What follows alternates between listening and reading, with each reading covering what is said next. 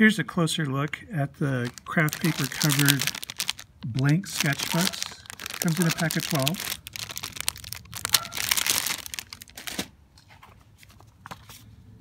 And then it also comes with one of these plastic covers. I feel like that could be useful if you drew on the cover here and didn't want it to get wet or messed up.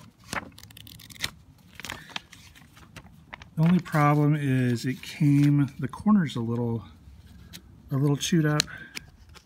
So I don't think I'll be using this. This seems, it's a minor issue. It's kind of unnecessary. I don't think I would have used it anyway, but if you were buying it for this for some reason, it's maybe not the best. So it goes on.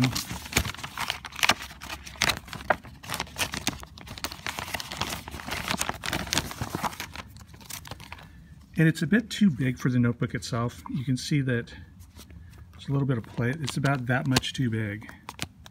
Kind of it overhangs. That's maybe not the best, but that's not a problem. I don't think I'll use those I don't think I'll use that with it anyway. On the listing, it says the page count is 64 pages, and I wanted to get into that. The book itself is this sort of thicker craft paper cover that you can write on, and then it's stapled with 2 staples, and this is 16 sheets of paper that they fold down the middle, and so now you have a book with 32 sheets. And the way they're saying it's 64 pages is this is 1 page, this is 2 pages, so 2 pages on 1 sheet. So it's not 64 sheets, it's 64 pages. And so I wanted to see how well it takes different mediums. So I went through, did Sharpie, ultrafine Sharpie, felt tip pen, fountain pen, ballpoint pen, typical kind of poster marker. It took the colored pencil really beautifully, really silky. Crayon, charcoal, maybe didn't take the charcoal quite as well.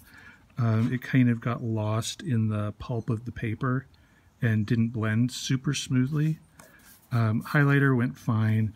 The watercolor went on okay. The water caused the pulp of the paper to kind of come out, and so you can kind of see where it's a little linty from that. When it dried, it didn't dry too wrinkly. So if you want to use watercolor on it, it's okay, but I wouldn't use it.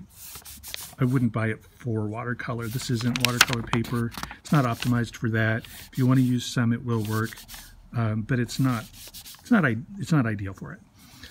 As for bleed through, the listing says that there's no bleed through.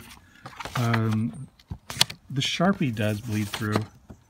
It doesn't get onto the next page, thankfully, but if you wanted to use this as page 1 and this is page 2, you're not going to get a real good page 2 out of this if you're using Sharpies.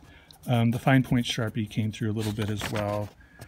If you're using, say, ballpoint pen or even fountain pen, that didn't seem to come through at all.